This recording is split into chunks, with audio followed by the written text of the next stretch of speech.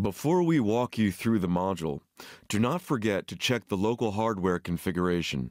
Since we will measure the trip times of the overcurrent protection function, the currents in all three phases and the trip signal will be enabled for this test.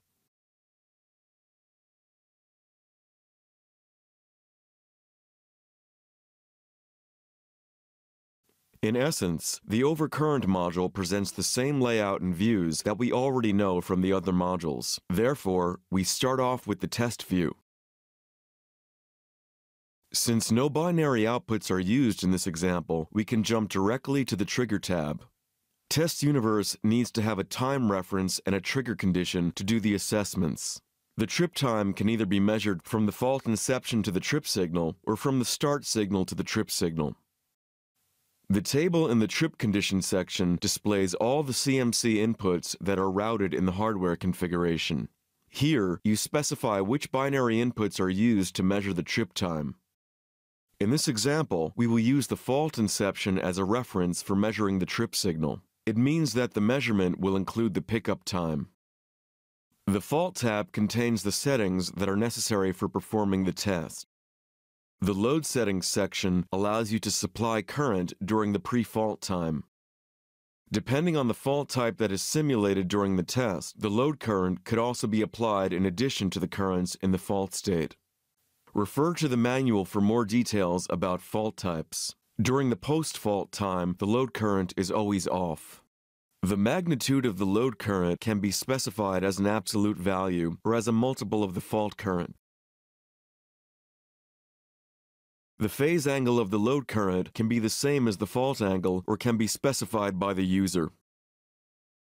Use this decaying DC option to avoid magnitude jumps on the transition from the pre-fault state to the fault state if the load and fault angles have been set to different values. There are two ways to set the maximum time for the test point when no tripping is detected. Absolute and relative. The absolute time is a constant and independent value. The relative time is a percentage of the maximum trip time, which can be obtained from the tripping characteristic and the time tolerances. Test Universe always uses the smaller of these two time values.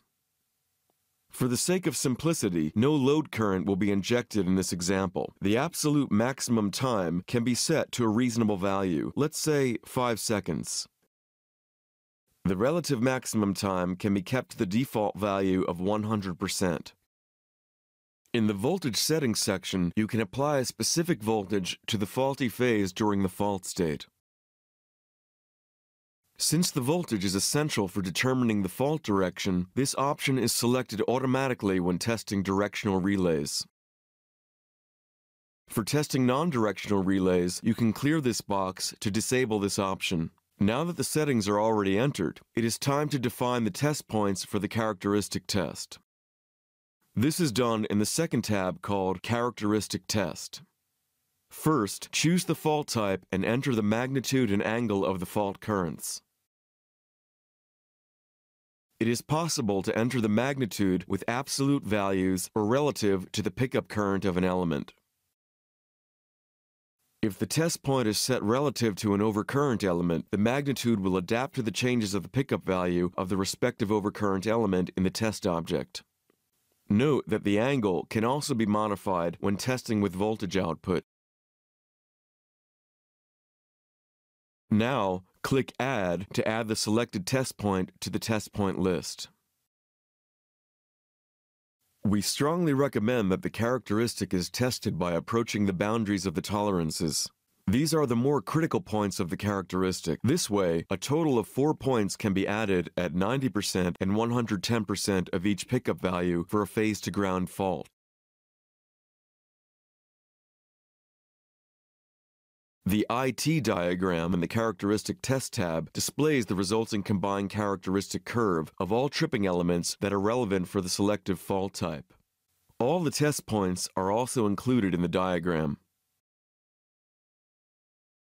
Check the phasor view to see the currents and voltages that are output on each simulated point and other calculated values like symmetrical components or powers. The time signal view shows a calculated signal preview. After the execution of the test point, this preview is replaced by the actual signals. This includes the analog output signals and the states of the binary inputs and outputs for the selected test point.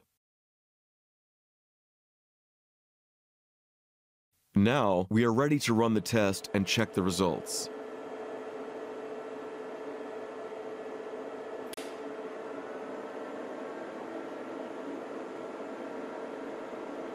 The overcurrent module will check if the measured time falls within the minimum and maximum times according to the test object's tolerances. When the condition is fulfilled and the test points are assessed as passed, we can see that the green crosses are displayed in the table and in the IT diagram. Finally, we can have a look at the time signal view to check the trip signal for each test point.